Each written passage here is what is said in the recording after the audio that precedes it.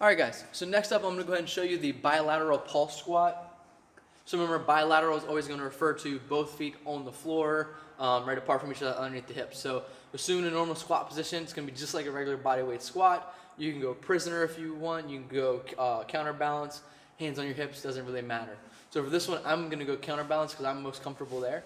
So the pulse squat, key here is you're going to drop your hips down. At the bottom, you're going to do 5 small pulsing squats, and then right back up. That's 1 rep. Right back down. 1, 2, 3, 4, 5 little squats at the bottom, and then right back up. That's going to be our bilateral pulse squat.